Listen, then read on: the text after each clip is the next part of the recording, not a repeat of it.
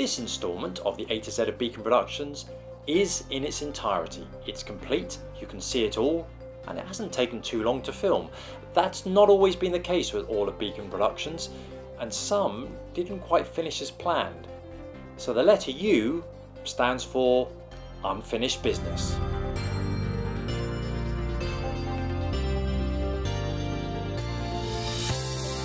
Unfinished business, so I almost feel like I've been a bit rude, Jordan, sorry.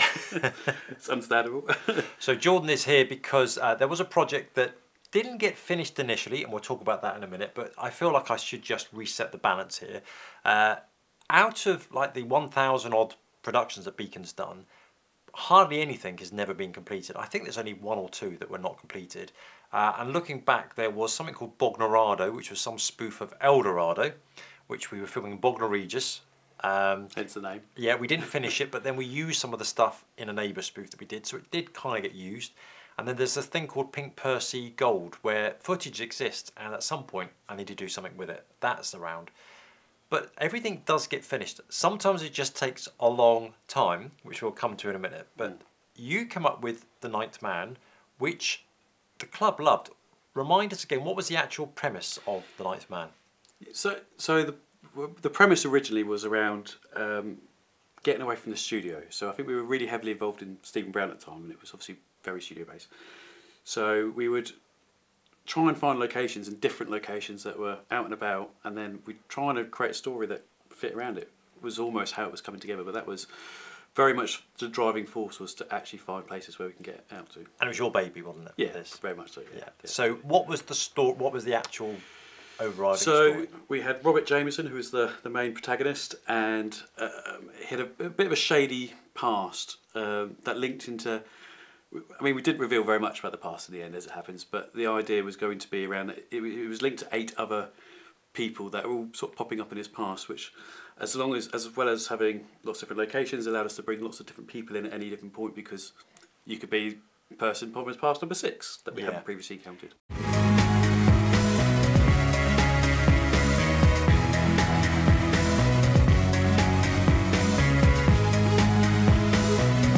The first one I remember went down really well with the membership, because it was, what was quite trendy at the time was filming with these little slight zoom-ins on the camera and in and out of focus slightly, and handheld, and the use of locations, as you said. And it was a breath of fresh air. We did 5 stories. There was one in Devon, I remember that. There was one where Stu ended up playing a part and he had a pitchfork or something went through. Yeah, because we were at the farm somewhere, weren't we? And, now, was it supposed to end with 5 stories? It wasn't, was it? No, I think there was 2 aspects to it. One, it was life moved on a little bit. So I think a lot of the people that were heavily involved, myself included, life dramatically changed at that period of time, and so we weren't able to commit like we once did. But also, I think the show probably fundamentally suffered from the original premise being, let's find locations and then create stories around it, because going to caravans in Devon and going out to farm place we'd never filmed before, but then trying to have a single coherent story that kind of makes sense, people could follow the thread, kind of disappeared a little bit. And even after the sort of 5th episode, it was a lot of the stories started to get a bit muddied and a bit confusing. A bit hard to follow. How many more stories were there supposed to be? If we'd done the series as a proper, how many did you think there would be? I think at the very least there would have been a good solid 8, one featuring each of the other characters that were supposed to be in his background, and then a 9th one to finish on it. So I think if nothing else, we probably were 4 episodes shy of hitting the 9. Yeah. And even then, actually, what we did is the very first episode was a sort of a proof of concept pilot where Josh played the lead, and then when we actually went to film the series, we almost started not quite again, but we kind of took it back to the original premise. With James Farmer. Yeah. So was it disappointing? I mean, for you, or did you feel that the project, it is a lot bigger than you realised when you take it on? Do you know what it was for me? Because life moved on. At that point, I moved away for a time as well, and a couple of years later, I came along to a social, and I was speaking to James and Sarah and a couple of other people in the club, and I hadn't appreciated how keen they were to pick it up again, and how keen they were to kind of continue and finish that story. Yeah. And I definitely couldn't commit to a long-running series, and obviously the background to it being the potential problems that were there as well.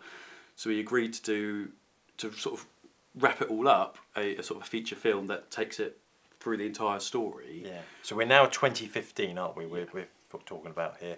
And Stephen Brown had finished, so the schedules were suddenly opened up for this. Yep. And it started well. Then what do you think? Did it just take too long, or was it people's So yeah, I think schedules?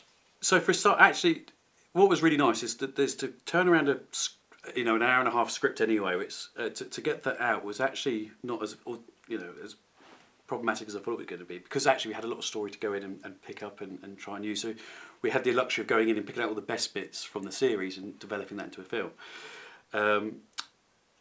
But I think scheduling a shoot on 1 day a week, if you can do it, and then everybody else's schedule. I mean, we were filming for close to 6 months, and we still hadn't finished all of the shots, and then life got in the way again, and it got to the point where we were about 80% complete. But trying to film that last 20% was becoming impossible, and we'd lost locations by that point, and other problems had hit the sort of production of actually trying to get that last 20% filmed. So am I actually thinking we're going to see the final version now? The Ninth Yes, Man? there is a watchable. Well, I mean, we've sat down and watched it.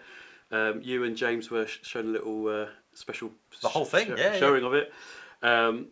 Because we didn't quite manage to get that last 20% filmed, we had to cheat a couple of scenes, but it's watchable. It makes sense. You're not coming to the end of it going, "Christ, what was that?"